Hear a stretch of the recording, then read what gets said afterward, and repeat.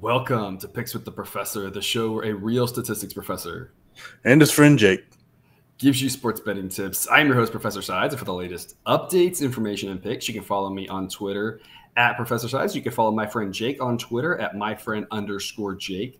Today is Tuesday, May 24th, 2022. This episode covers today's best Major League Baseball bets. I'll briefly touch on the remaining games at the end of the show and extra innings. In case you're new here, I built a mathematical model for win probability, hitter and pitcher projections, and I analyze weather data in order to make one pick and one pick only on every game played Monday through Saturday. That doesn't mean I recommend you do the same. I'm just giving the information as to what I like the most and where my head is for each matchup. As we go through the plays, remember there are no locks in gambling, so we'll give you our loves, likes, and leans to help you decide which plays you might want and how I recommend scaling wagers. With that in mind, please understand that good and bad variance will occur, so as much as I like to say we'll be profitable each and every day, that is an impossible reality for any gambler. Jake, yesterday, the official picks down 0.01 units. It's kind of the funniest outcome we could have had. Yeah. Other than just straight up even, right? That would have been, I guess, a little funnier. With the full slate. If you follow me on Twitter, though, I tweeted out as the Indians had that pitcher change. I really like the game under. That hit. Hopefully some of you got into that. I also had some hockey winners last night, a lot of hockey winners. So that was good. So hopefully, even though the official picks were break even, hopefully it helped you make a little bit of money last night, dear listener. Before we get to today's slate, some reminders. Please hit that like button if you're on YouTube. Also, if you aren't yet, please consider subscribing or following. It's free and the only way to ensure you don't miss any of the college basketball, MLB, or college football content that this channel provides. Share with a friend if you know others in the game. Hit us up on Twitter or drop a comment if you're on YouTube. We love those and try to respond to as many as we can. And as a reminder, I always encourage people to have multiple sports books in their portfolio, especially ones with those MLB dime lines. These are your disposal. You should be able to find an edge on any game. I have a couple that I recommend. The links are in the show's description and on the website, www.pickswiththeprofessor.com/sportsbooks. Jake, no day games today, unfortunately. I know. Sad day. Sad day. Yeah, it's like we got to work during the day and not have baseball on in the background. It's no fun. No fun will be had.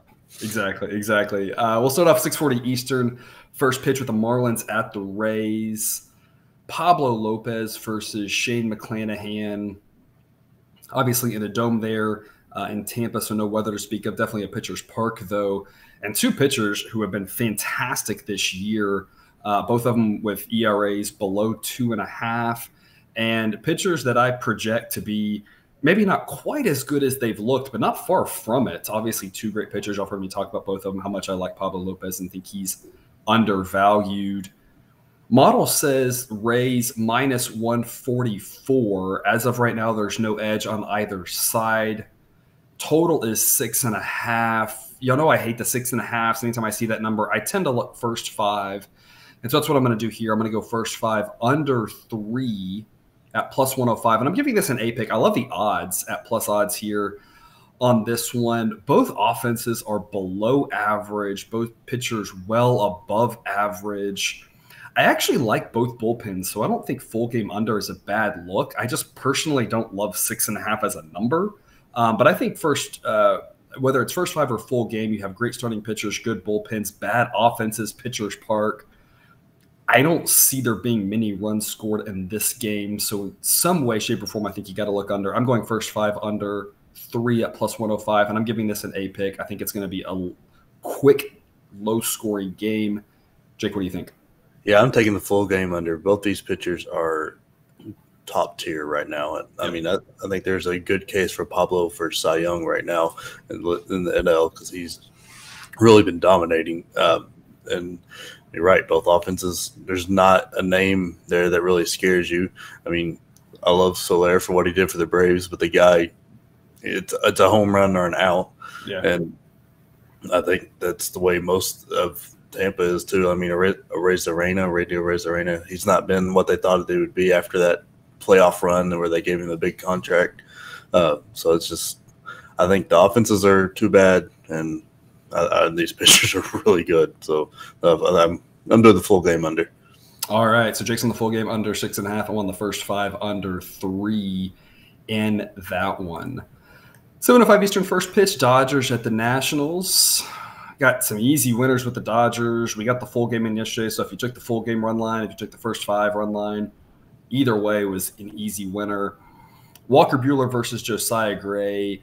I think we kind of match up very similar to yesterday, with the difference of the Dodgers pitchers a little better, the Nationals pitchers a little better. Not that I think Josiah Gray is good, but I think he's an upgrade over Adome, but that's not really saying much. The Nationals couldn't score yesterday off Tyler Anderson. I believe he had a perfect game into the 6th inning. I don't see them doing much off of Walker Buehler. I mean, Walker Buehler may not necessarily, when he kind of came up, I think we thought he'd be in contention for the Cy Young every year. And he may not be quite that good, but he's still a very good pitcher. Should have no problem dominating this Nationals offense. It'll be a chilly night in Washington, around 60 degrees, a slight breeze in from right field at about 5 miles an hour, but not going to affect things too much. Maybe some rain, but if so, it's either going to miss the park or it'll be really light. It shouldn't affect it. We should be able to get the full 9 in. Model says Dodgers minus 219. I'm seeing a price of 207 out there. I think laying the money line at 207 is a perfectly fine option. I think it's not often that I would say that a minus 200 or better has value, but I think it has value because I think the Dodgers win more than enough times to make that a good play. I definitely would not want to take the Nats on this one. Instead, I'm going to go run line. I'm going to go Dodgers minus 1.5. The odds are minus 130, and it's an A pick for me. Like I said, I think it's a mirror image of yesterday with both starting pitchers just a tiny bit better. Instead of the Dodgers winning 10-1, I think maybe they win 6-1 tonight.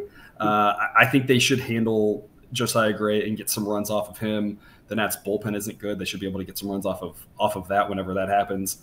I don't see the Nats scoring off of Buehler. I don't see how you can't be on the Dodgers in this game. I think the odds on this, I think the money line, I'm surprised the money line isn't more like minus 250 or something out there. That would have been, I would have seen that been like, yeah, that makes sense. That tracks. The fact that it's closer to minus 200 is kind of weird for me. I'm going to take advantage of it. I'm going run line at Dodgers, A grade for me. Jake, what do you think? Yeah, I'm taking the run line with you here. The Dodgers are just leaps and bounds above this Nationals team at every level. I also like Walker Buehler's over and strikeout total. What I'm seeing is 4.5. So, because I think he goes 6 or 7 this one, so give me a couple extra innings to get over that to 5. I really like that. I like tying them together too because it puts a nice little total on it. But I think it'll give you like plus 185 or something is what I'm seeing for that. So that like taking the run line and the strikeout total will be a nice little payday. Right, or I guess if you want to be a little more conservative, you can do money line in that as well. Probably more like even money. Yeah. I personally, not to say that, again, we talk about, I don't generally love parlays. It puts money at risk, and it in different areas that makes it hard to really manage the portfolio. And again, I always think you want to have more money where you're more confident, less where you're less. And the parlays kind of throw that off, and it kind of gets things out of whack, and it creates a little too much variability for me. But if you do the parlays, Dodgers money line makes sense. But I'm going to say this, and I'm going to hesitate saying this because after saying this, the Dodgers are going to win by 1 run because that's the way this goes. But it feels like a game where if the Dodgers don't win by a lot, they have just as good of a chance as losing as they do winning by 1. So it's like it feels like the run line is just the way to go here because it's one of those where it's either going to be a laugher, which is what I think will happen, or if it's tight, it's like the Dodgers might, if they screw around, they probably lose if they screw around, right? Like it feels like that kind of game, and that's obviously not an exact science, but it seems like run line is the smarter way to go given that offense against a subpar pitcher. Yeah, I totally agree. All righty, 7:20 Eastern first pitch, Phillies at the Braves. Kyle Gibson versus Max Fried. 2 fairly solid pitchers. Gibson maybe a little bit above average. Max Fried, of course, well above average. Fried's starting to pitch a little better, I think, this part of the year than he was early on. He seems to be looking a little better. And his advanced metrics actually have him better than his ERA. His ERA at 3.30 is pretty good. Weather-wise, we're going to start off around 80 degrees, close around 70. A really slight breeze in, nothing that's going to really affect things too much. I have it at 4 miles an hour. The issue with this one's going to be rain. It's either going to there's a lot of options, I should say. There's a lot of options. I won't list them all, but there's a chance this game gets postponed. One that you're going to want to check the radar on as it gets closer if you're a DFS player for regular fantasy. So we may get rained out. We may have some rain delay, and there's a lot of different options on the table. If it happens, the model thinks Braves minus 153 is the right line, and that's right in between the juice for these two sides. So no edge on either side, so I'm staying away from that. Instead, the total's 8, and I'm going to go under 8 with a B pick. It was a low-scoring game last night. I think that tonight Sorry, it was a low-scoring game. It was a low-scoring game for one side last night. The Braves really struggled, only got the runs late when I think the Phillies were, mostly just trying to get out of there with a win, right? I don't think the Phillies are going to be able to score like they did yesterday on Max Fried. So I think it's going to be more of that 3 runs for each side. I think under 8 makes a lot of sense. Only a B pick for me. As I've talked about, the Phillies offense can be really up and down and can put it together. I don't think they do off of Fried, but it's there potentially. The Braves offense, again, same sort of thing, can be very good. Gibson is a pitcher they can hit around, so they could score a few more runs. So it's not a pick I love. But in general, Gibson has been solid again this year. As long as he has another solid outing, this should stay right around this number of 8. I think under is the right play, one I like, not one I love. Jake, what do you think? Yeah, I'm leaning. If I was going to make a play on this, I would lean the under because Brian Snedeker he's toying with that lineup so much, and the defense for the Braves, especially the outfield, is real wonky right now because they can't decide if they want to play Ozuna, put Contreras out there and left, or anybody else. Rosario. I mean, with Rosario being out, it's putting a little strain out there, and the offense can sometimes just put it together and go up and put up almost 30, or it can just be non-existent. And the same thing with the Phillies. So I get real nervous. So I'm not making a play on this, but if I were to lean, because both these pitchers are really good, it'd be the under. All righty, 7:40 Eastern, first pitch. Tigers at the Twins. Bo Brisky versus Sonny Gray. In a chilly night in Minnesota, we'll be in the mid-60s to start, closing around 60 degrees. Winds blowing in from center field about 5 to 10 miles an hour. The model says Twins minus 225, so no real edge on either side as of this moment. So I'm seeing a price like Twins minus 250. It's just too steep for me personally. I'm going to go under 8 in this one as well, also a B pick. Sonny Gray has been pretty solid this year. His advanced numbers are right in line with his ERA. I project him to be maybe a tiny bit worse, but not by much. Still a very above-average pitcher. The Tigers' offense is very bad. I don't see the Tigers scoring. I looked at team total, but the number that I'm seeing, again, I'm putting everything here at one book. That way, it's not about line shopping, right? You can do that and get better odds. I encourage you to line shop, but I'm not trying to pick the one best line at every obscure book possible, right? So the number I'm seeing is 2.5. 2.5 is just a really low number, and it's really tough to get excited about that. If you have 3, I think under 3 for the Tigers makes a lot of sense. Like I said, their offense is bad. Sonny Gray is good. So instead of going under 2.5, I'll take the full game under. Only a B pick simply because the Twins can score like 4 runs in 1 inning, and I wouldn't be shocked. I think they probably do, and I think it probably still goes under.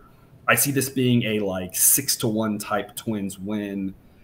Anything can happen in baseball, so that's why it's not a guarantee that 6-win is going to happen, right? So it's why I'm not jumping all over the Twins. I just don't think there's value in the odds, and it's not going to be a profitable long-term play for us. But I think under 8 is probably the best look for this one. Again, if you have Tigers team total under 3, you can look that way. I don't like first 5 for the same reason. I don't know when the Twins are going to have an inning where they score 4 runs. If it's early on, that first 5 would be in trouble. So I'll take the full game under 8 and just hope that Brisky can be mediocre enough, go 6 innings, give up 3 runs, and keep this under for us, because I think Sonny Gray and the Tigers offense will do their part for us. Jake, what do you think? Yeah, I want to play the under here too, but I have not got the Twins right this year, so I'm not. It's like I would rather not lose my money. So very fair point. I'm going to watch them and see if they can do what I think they'll do for a couple games in a row before I play them again. Because right now it's just every time I play something, it's like up, and we're going to do the opposite. So I'm just dodging them. That's the Giants for me. I feel like we're back to I can't even say their name on pod. It's like just gotta ignore them completely, because if I talk about them, it's gonna go the opposite direction. So I feel like we all have teams like that, right? It's good to identify that and just be like, you know what, we're just gonna either lower our units on that team or just completely avoid them, because it's not worth it if they just continue to zigzag you. Yeah. 7:45 Eastern, first pitch. Blue Jays at the Cardinals. Kevin Gausman versus Jordan Hicks. Hicks is a pitcher who, in his last 3 starts now, has gone between 4 and 5 innings, so it does appear like they are trying to stretch him out as a starter. versus Kevin Gausman, who I think I might have said some ill words about him earlier in the season, and I apologize for those. I was wrong.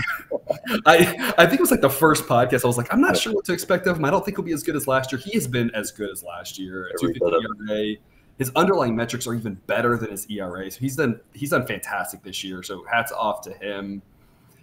It'll be in the mid to low 70s in St. Louis. A wind blowing in from right field at about 10 miles an hour. I'd rather have it in from left to affect the righties, but in from right at 10 miles an hour is still good for pitchers. Model says Blue Jays minus 130, so no edge on either side of this one. I'm going to go first 5 under 4. The odds are minus 130. It's a B play for me. The odds are awful. I hate laying minus 130 on a total. So it's only a B pick for that reason. I do love the push protection of the 4, but only a B pick because the odds. And Hicks is very okay. He's a pitcher that I am a little bit nervous about how many runs he's going to give up in this start. We feel pretty confident he'll go 4 or 5. I'm hoping to get Blue Jays up 2-1 after 5. That feels like a reasonable outcome, but it's only a B pick because I'm just a little nervous that Blue Jays offense, if it ever gets going against an average pitcher like Hicks, they could put up 3 or 4 themselves in those first 4 or 5 innings and or put up, 2 runs in the first 4 and then Hicks gets in trouble. And then it's that 5th inning, we've got to sweat now with the bullpen in the game. So it's one that I like, this first 5 under 4. I think Gausman's fantastic. I think he can hold the Cardinals down. I can't quite get there to an A pick, knowing that Hicks is not quite that same caliber and knowing that I've got to lay minus 130. But with the wind blowing in, I think the under is the way to look. I'm going to go first 5 under 4 rather than full game under 7.5, especially because last night's under got blown by a walk-off grand slam. You don't see those every day. A walk-off grand slam by like 1 foot, by the way. So, I mean, if you had that under 8, you were probably throwing your remote on a ball that 1 foot lower, 2 feet lower, and it's a 4-3 win instead of a 7-3 win. I mean, I'm sure somebody had that, and that's got to be really frustrating. But I'm just going to avoid the full game. I'm going to go first 5 under 4, B pick for me in this one. Jake, what do you think? Oh, man, this is a game I think will be a great game to watch. And I didn't find anything that I liked the price that I was paying on. So I'm not playing anything on this. I would love to pick the Cardinals to win here, but I didn't like the value I was getting with it. So I'm gonna kind of dodge this one too, just because there wasn't anything like priced the way I wanted it to be.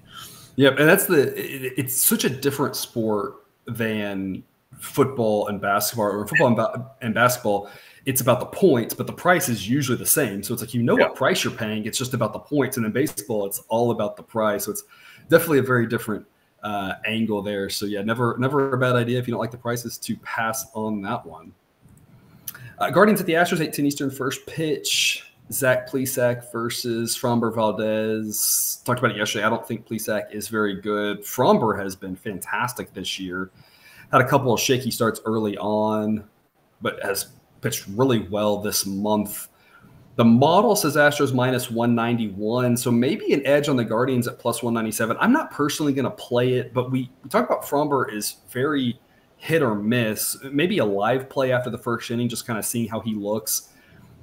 If he's on, I wouldn't want to touch the Guardians, but if Framber looks a little shaky and he doesn't get his 6-7 strong innings, the Guardians at plus 200 is not bad value. It's not what I'm going to play, but just something to keep in mind with Framber being just a very erratic pitcher.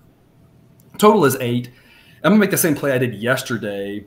It didn't work out for us then, but I like the Guardians team total under 3.5. We've gotten good Framber so much lately, and Guardians offense, yesterday notwithstanding, I don't think is very good. I don't know how many runs the Astros are going to score off of Plesac. I don't want to have to care, so I'm going to isolate Guardians team total under 3.5. I don't love the odds at minus 140, but I don't think they get past 3, so it's an A pick for me. If the odds get any higher than this, that's a little tougher to swallow. This is about as high as I want to play it for the A grade. If you had under 3, I think under 3 is fine as well. They might push, but like I said, I see the Guardians have a hard time getting to 4, especially with the Astros having all their better relievers rested since they didn't need them last night. Jake, what do you think? Yeah, I tend to agree with you here. I'm not making the play because, once again, it's not priced where I wanted to. But, I mean, it's something to keep an eye on is Framber's strikeout total. Where it's sitting at right now, I wouldn't touch it around, I think it's 4.5 to 5.5, somewhere in there. I wouldn't touch it either way. But the Guardians are one of the best teams at not striking out. So kind of an under kind of watch if you can get it up closer to 6 or so, because Framber doesn't go that deep. But right now where it's at, I wouldn't play it, but it's something to keep an eye on. And it's an interesting point you make there with Framber being such an extreme ground ball pitcher. A lot of times he doesn't go deep when he strikes people out, but a lot of times if he can get those quick ground balls, that gives him more length but fewer strikeouts. So he's a pitcher where he's not really correlated with innings and strikeouts like a lot of pitchers are, because for him the innings come when he's not striking guys out because he's getting ground ball outs, which is something he wants to do. So it's an interesting angle that you talk about, because if the Guardians aren't going to strike out, they're going to put the ball in play. That might lead to more quicker ground ball outs, which is going to get him some length, but he's not going to get any strikeouts from it. And ask any starting pitcher, they'll trade a few strikeouts for extra length. If that can get him through 7 with fewer strikeouts but a lot of ground ball outs, I think he'd take that every day of the week. So definitely an interesting angle there to keep an eye on. Some late games for us, 9:30 Eastern. First pitch, Rangers at the Angels. Dane Dunning versus Noah Syndergaard. Starting off in Anaheim, around 70 degrees, closing in the mid-60s. No real wind to speak of. A slight breeze to start out to left center. Around 5 miles an hour, not going to affect things too much. Dunning is a pitcher who has fairly good numbers, a sub-4 ERA. Actually, advanced metrics have him better than that. I project him to be a sub-4 going forward, a little above average. Syndergaard has a 3.60 ERA on the year. I project him to be a little bit worse than that, but he obviously has the potential to do really well. And against this bad Rangers offense, I think he's got a really good chance to do that. As I mentioned before, the Rangers tend to score off of the weaker pitchers. Syndergaard, I don't think falls in that category, as I still think he is above average.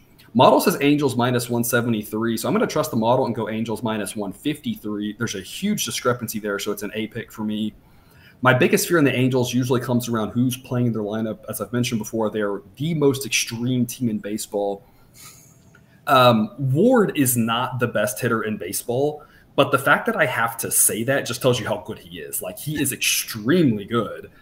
Trout is the best hitter in baseball. And so when one or both of those guys are out, it changes their offense more than any team in baseball.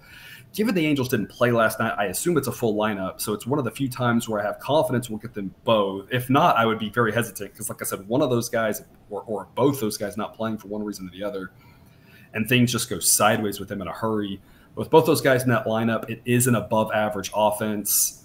I think the Rangers offense being very below average helps us get to the window here with the Angels minus 153. A pick for me. You could look first 5 if you didn't trust the Angels bullpen.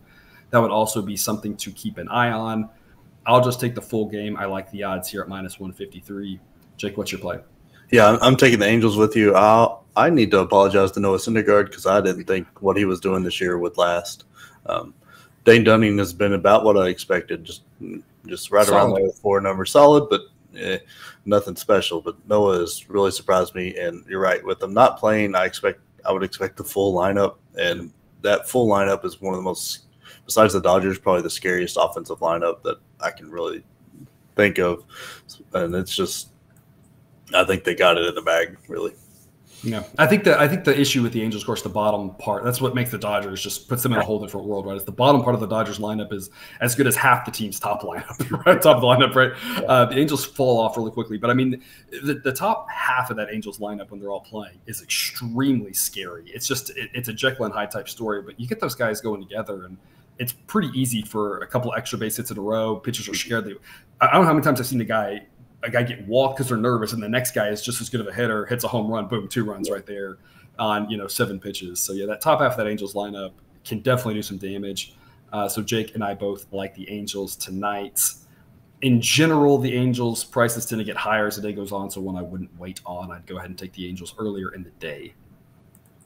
9:40 Eastern, first pitch, Athletics at the Mariners.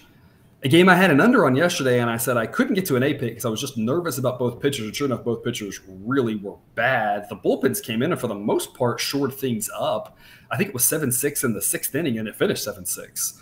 But both those starters were a little bit nervous, made me a little nervous, and sure enough, neither one of them looked good at all.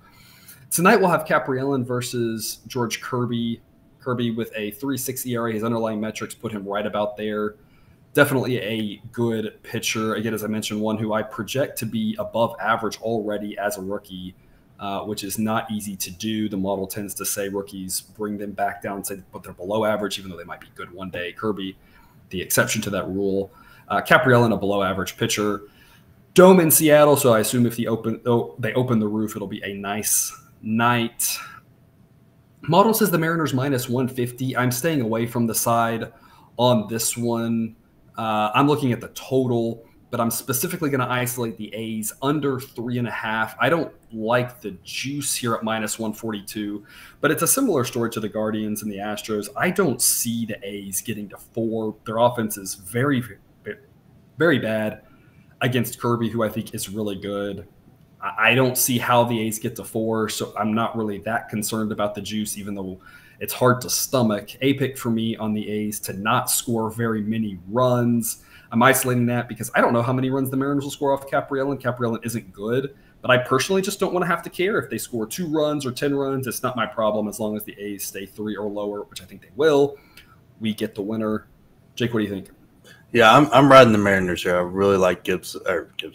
I don't know why I keep wanting to say Gibson, but Kirby, I think he's one of those rookie pitchers from a fantasy perspective I've been watching for a while. And I think he is going to be very, very good all year. And as bad as the A's are offensively, I think it's going to make him shine a little bit. Yep. And I think they've got a really good chance here to get a win. Yeah, we always talk about, facing a weaker offense is the cure for a struggling pitcher. I talked about that yesterday with Tyler Anderson, being an average pitcher, but facing the Nats offense is hey, great, you can boost your stats. And sure enough, that's what he did. And I feel like it's kind of like the same thing here, except for Kirby. It's like, okay, this is time to really boost my stats, right? So a great opportunity for him to lower his ERA even more and get himself some nice numbers. He will definitely enjoy facing this weak Athletics offense. So I'm going A's under 3.5. With an A play, Jake, you were riding the Mariners at minus 150. And the Royals and the Diamondbacks, 9:40 Eastern, first pitch. Diamondbacks scared us last night, giving up 4 runs in the first inning that tied a major league record with 5 home runs in the first inning. It was something to watch. Diamondbacks came back and won handily in the end. I mentioned you could go first 5. That won, and the full game as well won, which is what I was on. Tonight it'll be John Heasley versus Zach Gallen. Of course, a huge starting pitcher mismatch. Heasley has a 4.30 ERA, but his advanced metrics are much worse than that. I project him to be well below average. Of course, Zach Gallen is a very good pitcher. A 1.14 ERA. He won't finish the year with that ERA. His advanced metrics, though, still also very good. I project him to be around a 3.50 ERA for the rest of the season. Still a very good pitcher. Model thinks Diamondbacks minus 196. You could lay it with the Diamondbacks at minus 190. You could lay the run line with the Diamondbacks. You could go first 5. There's a lot of different ways to go. And I really think it's kind of like rolling the die, whichever way you want to look at it. It's one that I can't – I looked at this for a couple of minutes and I was trying to figure out, but I was looking at the odds. I think they all are about the same in value. To me, it's about personal preference. I think the Diamondbacks are the way you want to look. I don't love laying bigger odds, so I'm going to go with first 5 Diamondbacks to win at minus 140 with an A pick. The Diamondbacks seem to be playing fairly well. Gallen is a pitcher I love to back. The Royals aren't good. Their offense isn't good. It's one of those things where, like I said, you have to be on the Diamondbacks one way, shape, or form. It's just what sort of odds do you want to lay between first 5, run line, money line, full game, money line, run line. I think it's a straight toss-up on all of them. I'll go first 5 Diamondbacks to win, A pick for me, but I think any of those options makes a lot of sense depending on what your personal preference and favorite is. Jake, which way are you looking? Yeah, I'm looking Diamondbacks run line here. I really don't like the Royals.